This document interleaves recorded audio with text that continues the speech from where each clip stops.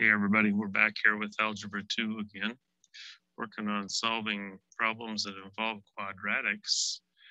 And so right now we're in lesson 2-3 and up to problem 5 out of 10 here. We're supposed to solve this inequality. So first thing I'm kind of thinking is what's this if we graph this? Granted, the y's are not part of this problem, right? You don't see a y anywhere in this problem, but we can use it to help figure out. Think of the right side as if it were your y. So if I did x plus 8 times x plus 1, I believe that the left side would factor like that. And when you solved each of these, for when does x plus 8 equal 0, you get a negative 8. You subtract the 8 to the other side, x plus 1 equals 0. Subtract the 1 to the other side.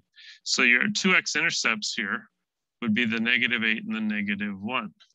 So if my negative 8's out of here and my negative 1's in here,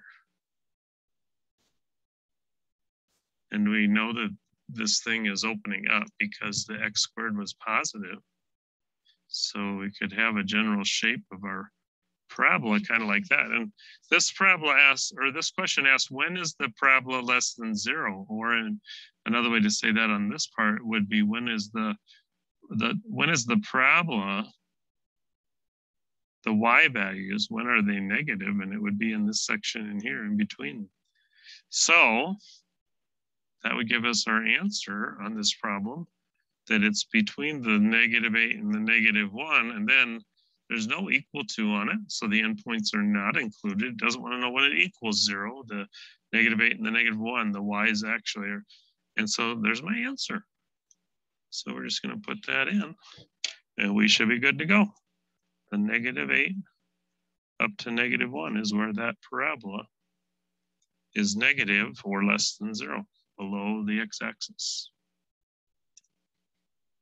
All right, hopefully you can follow that and it helps you on your problem. If not, bring your questions to class and we'll go through them together. Good luck. Just don't give up. You got this.